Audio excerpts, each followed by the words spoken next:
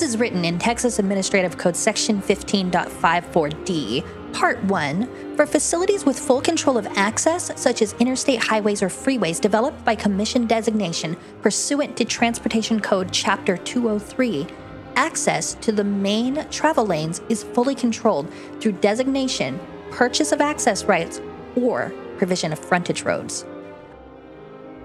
All over the state of Texas, major highways are often accompanied by these roads running along their full length where possible to provide direct access to properties adjacent to it that are of equal or greater value than the cost of creating the frontage road itself.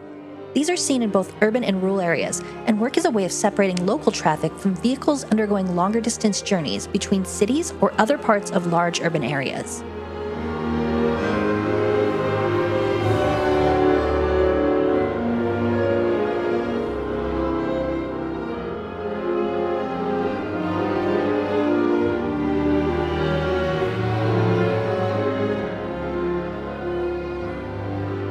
These frontage roads will be a crucial piece of the fabric of the region, bringing development and growth to the desolate land, enabling farmers the ability to ship their product to market, and becoming the future thoroughfares of retail, industrial, and office corridors. Local officials followed Section 15.54 as closely as they could, knowing that this was in fact the best way to plan a new settlement.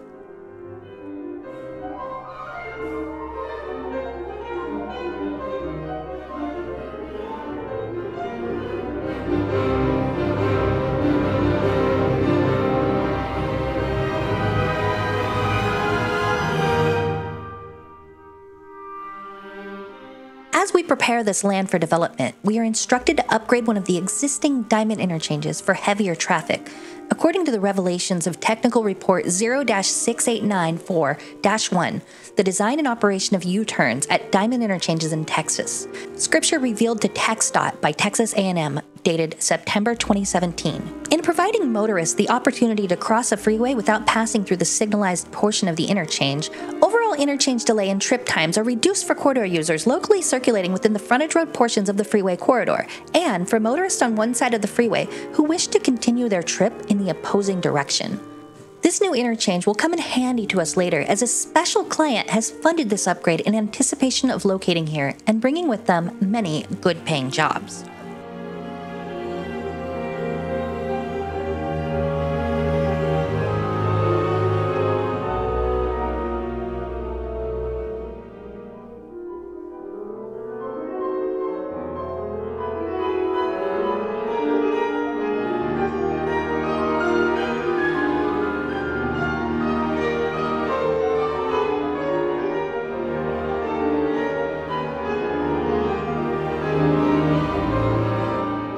Frontage roads are extended further to meet up with the existing partial cloverleaf interchange, paying careful attention to the way that local and interstate traffic weave together to create the smoothest junction possible.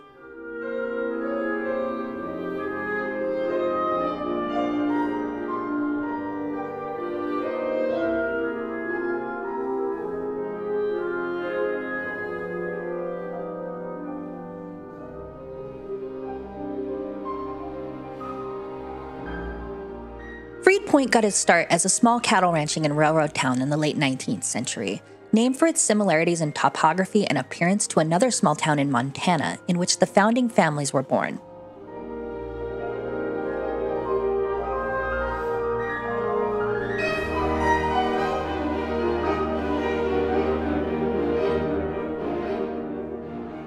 The original plat of the city was laid out in a square grid pattern of 260 feet by 260 feet, or 1/20th of a mile, mirroring the railroad tracks.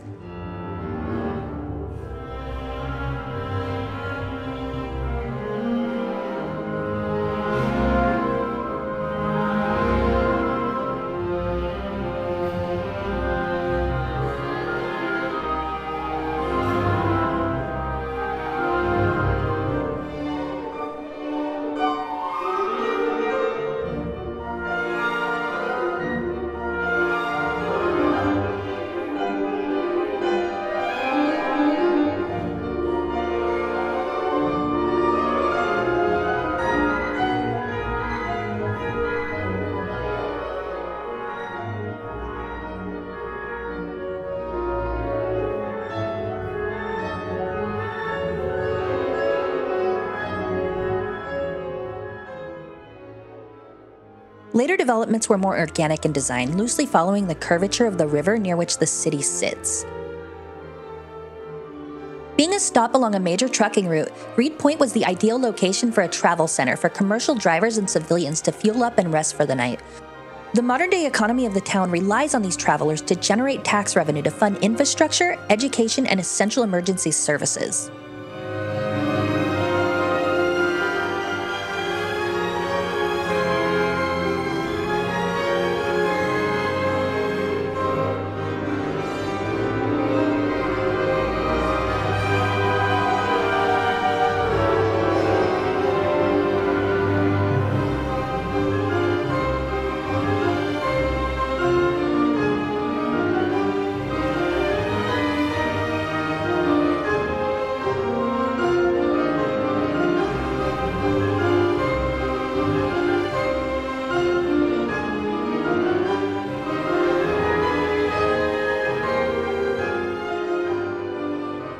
Most of Central Reed Point's homes are historic in a classic American prairie style, having been built in the first 50 or so years since the city's founding.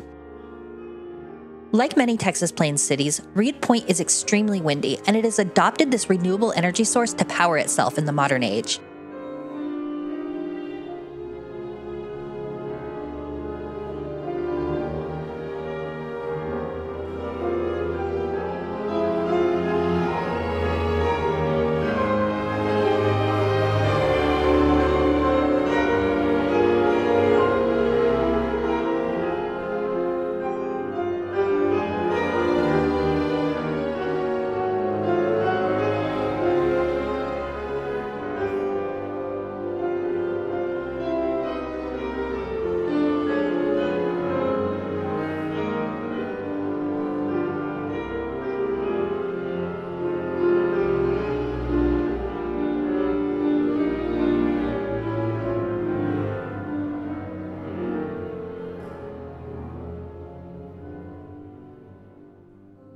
Main Street is lined with small shops with angled parking in front.